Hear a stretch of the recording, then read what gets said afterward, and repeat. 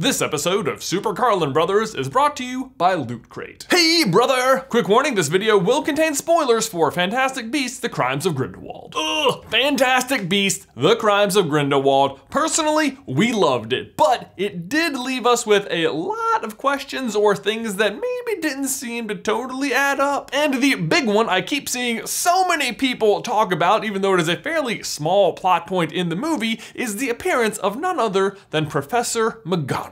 And you might be thinking, well, sure, we see her in a couple of scenes and it was like fun to see her, but what's the big deal? And I agree, when I watched it the first time, I thought, oh, that's just a fun little bit of fan service, a polite nod to the present day wizarding world we all know and love. And yet, the problem is, when you go back and think about it, you realize that this movie takes place in 1927 and that Professor McGonagall hasn't even been born yet.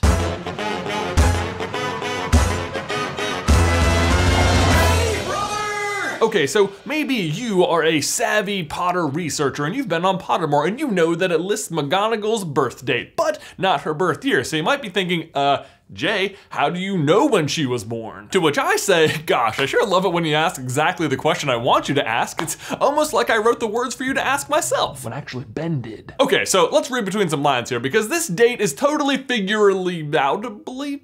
totally able to be you know what I mean. Despite not much information about her being available in the main series books, we actually know a ton about Minerva McGonagall's life. And not from the movies, like this little Easter egg right here, where it looks like she played Quidditch with James Potter. Which, no, she didn't. This is actually factually inaccurate on 2 counts. 1, because James played Chaser and not Seeker, and 2, because McGonagall is way older than this. And yes, that's way with an H. In fact, she may be even way older than this, but more on that later. In the actual books that actually count, though, it's a blink and you miss it detail from Harry Potter and the Order of the Phoenix, but it happens when Dolores Umbridge is interviewing McGonagall about whether or not she should remain teaching. She asks, "How long have you been teaching at Hogwarts?" And she responds, 39 years this December. And that is something we can work with. Order of the Phoenix takes place in 1996, and all we have to do is subtract 39, and that lands us in 1957 for when she started working at Hogwarts. But even then, it's like, well, we don't know when she started working at Hogwarts relative to when she graduated, so does that really give us a date? But that is where you were wrong. We actually do have that information because there is an ebook on Pottermore called Heroism, Hardships, and Dangerous Hobbies. And in this book, there is actually an entire chapter dedicated to McGonagall's early life. Like, for example, we learned that upon graduating Hogwarts, she fell in love with a local Muggle man, Dougal McGregor, who has the best name ever. Dougal actually even got as far as proposing to her, and she said yes. Aww.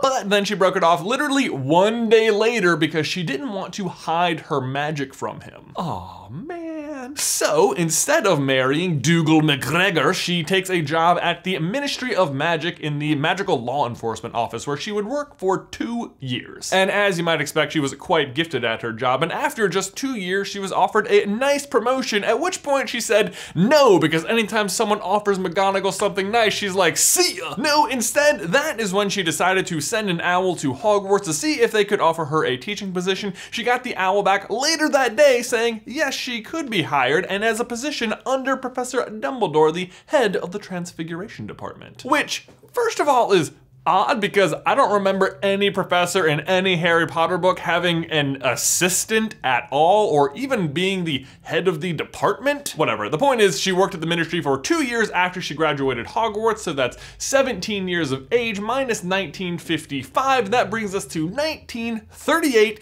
the year she was born. Over 10 years after the events of Fantastic Beasts: The Crimes of Grindelwald. And yet, in the movie, we see her as a teacher at Hogwarts twice. First in Dumbledore's classroom, and then again in the flashback to Leda and Newt taking place in like 1914 or 15. Like, McGonagall, I know you're really magical and stuff, but being 20 years old before you're born is like really impressive. And I know what you're thinking.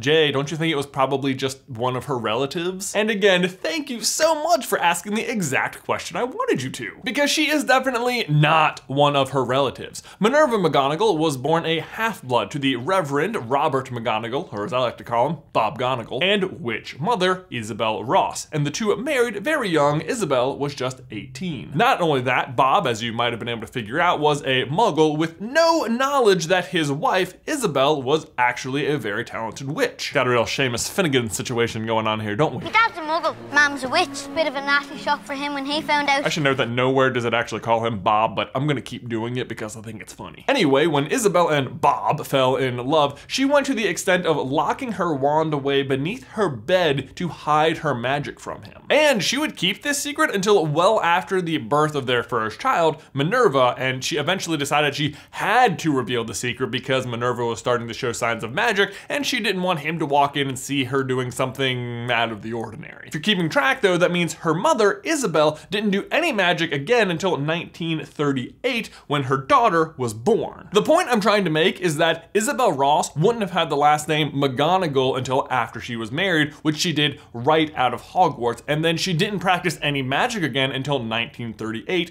well after the events of this movie. So the McGonagall we see in the movie cannot possibly be Minerva's mother. But what about her grandmother, I hear you saying? And you're not wrong, that's a track we went down as well, and in fact, Minerva McGonagall, the one we know, was named after her grandmother on her mother's side, and she was known to be a talented witch, so for a second I thought that might be it, except, of course, she wouldn't have the last name McGonagall, she'd have the last name Ross. In order for the McGonagall we saw in Crimes of Grindelwald to have the last name McGonagall, she has to have come from the father's side of the family, so maybe it was one of Bob's sisters or something, it was an aunt, but again, no. Because remember, Bob is Muggle born, and the first time he ever learns about magic is when his wife tells him she's a witch. And certainly if he had magical sisters, he would have at least known about the existence of the wizarding world ahead of time, right? Like Aunt Petunia. Mother and father were so proud. We have a witch in the family. Isn't it wonderful? So here's where things get interesting though, because despite everything we've just said, I'm convinced that the woman we see in the movie is in fact Minerva McGonagall, the one we know who eventually goes on to teach Harry Potter. But how is that possible if we've just established that she wasn't born yet? How does one exist before one was born? Do you see where we are going? That's right, time turner. Yeah, okay, so I don't love this explanation any more than you guys do, but the only other possible explanations are that one, it just happened to be a different woman with the same last name, with the same accent and mannerisms, and why on earth would you even show it to us if it's not related to the one? Or two, it was completely a mistake that somebody overlooked and now it exists in canon and we all just have to deal with it. Which, no, I refuse. I do not accept that. I mean, J.K. Rowling wrote the screenplay herself, and I just don't believe that she accidentally made this huge retcon anachronistic mistake. So, we're left with nothing else except time turners. But the good news is it's actually kind of cool. And before we dive into it, first let's just reestablish what the rules of time travel are in Harry Potter. It can seem pretty complicated, but it's also pretty simple. Whenever someone travels back in time, the new corrective actions they take have always already happened. Like when Harry and Hermione go back in the Prisoner of Azkaban and throw the rock through the window to alert themselves to leave the house. This happens both times, they just don't understand that it was them the first time. When Hermione howls to distract Professor Lupin, that happens both times. Things are always the way they are even before you in the present went back in time in the future, because you already did.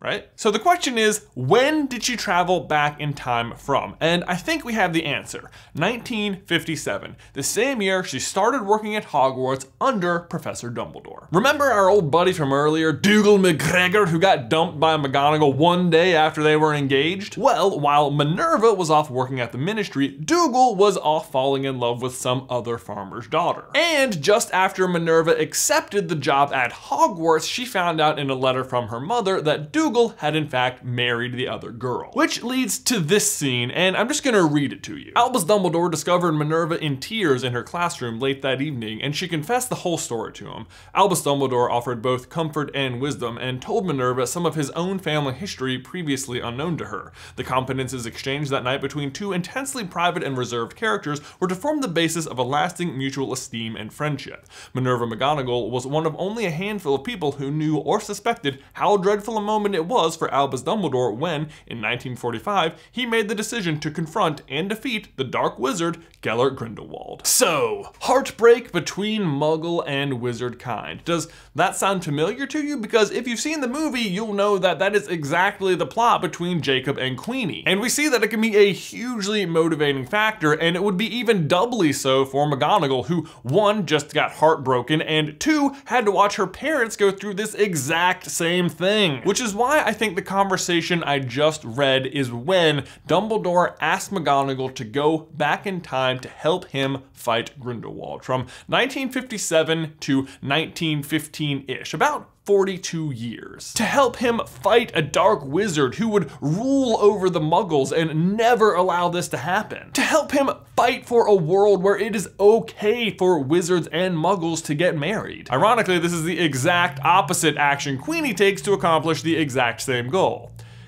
Go figure. In any case, I'm sure you still have a few questions, but don't worry, there are a few bases still left to cover. Like, first of all, that 40+ years is way longer than we've ever seen a time turner travel before, but actually, it's not. Over on Pottermore, there's actually an article about time turners where you can learn about Eloise Mintumble, who traveled almost 500 years into the past, got trapped for 5 days, and then eventually died upon return. Then there's the Cursed Child, where they eventually invent a time turner that can travel to any point and Back to the Future, no problem, but you know, whatever. Point is, it is conceivably possible. The other big problem is that she's traveling to behind her birth, and so would then have to hide from herself for quite some time as she aged back into the present. But again, this is pretty easily explained away. For one, if she does have a time turner that can just travel to any point in the past and then back to the present whenever you're ready, well, there you go, she'd just do it when she was done. Or, lest we forget that McGonagall is also an animagus, and she can transform into a cat, and so could easily evade detection for years at a time, similar to Peter Pettigrew in Prisoner of Azkaban. And finally, there's the case of Minerva McGonagall's eventual husband, Elphinstone Urquhart. Remember those 2 years back at the Ministry? Well, during that time, Urquhart was her much older boss, who she was very fond of. And even though she left the Ministry, the two kept in touch, and actually over time he proposed to her several times, but she always turned him down. But really what I find odd about the description of Elphinstone Urquhart, whose name is not nearly as good as Dougal McGregor, is that they specifically describe him as much older. My question though is, why specify specifically that this guy who was fond of her is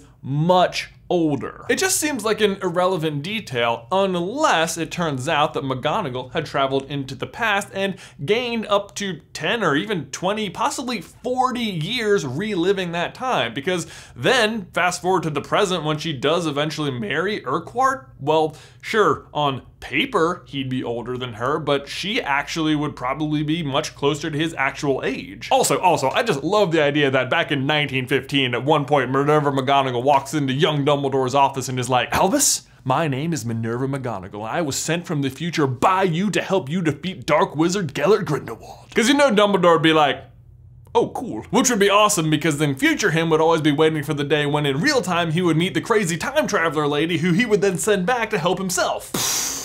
Seriously blown though. God, thinking about time travel, it hurts my head. Ben, my question for you and everyone else is, what do you think? Did Dumby send Mindy into the pasty to help save his face? Let me know your thoughts in the towel section down below. But guys, before we go, I have to give a huge thank you to today's sponsor, Loot Crate! Specifically the Wizarding World Crate. I have to tell you, we used to do a lot of Loot Crate unboxes on here, and the only thing that would occasionally bum me out was that I would get stuff from franchises I wasn't a fan of, but now I can guarantee that it is always Harry Potter. And I have to say, I was indeed very impressed. You may have noticed I've been wearing this lovely Phoenix pin throughout the entire video, which is a Loot Crate exclusive. Plus, as always, you get a shirt. Not to mention this handy, umbrella with all of the house crests on it. Really functions as a nice parasol as well. Everything good? Hair? Fine? Yeah, actually, yes it is, which I can tell because I have this handy pocket mirror of Erised. Greatest desires not included in reflection. Or are they? I mean, I am having a good hair day. And finally, this awesome print of Salazar Slytherin, and also these 3 jablonis if you like them, whatever. Next month's theme is traveling in the wizarding world, and you can order yours today at lootcrate.com/SuperCarlinBrothers. Use promo code Carlin to get 10% off your first order. Which I'm excited about because there's so many forms of travel. You could have broomstick or thestral or train or flying car. I mean, which one is your favorite? Let me know in the towel section. Also for the travel box, we will be selecting one lucky winner to get a free Wizarding World Loot Crate box from the comments below, so make sure you leave a comment on this video. And again, lootcrate.com/SuperCarlinBrothers. Use promo code Carlin at checkout to get 10% off your order. But guys, thanks as always for watching. Please remember to leave a like on the video if you haven't already, and subscribe so you don't miss any future Harry Potter action from us.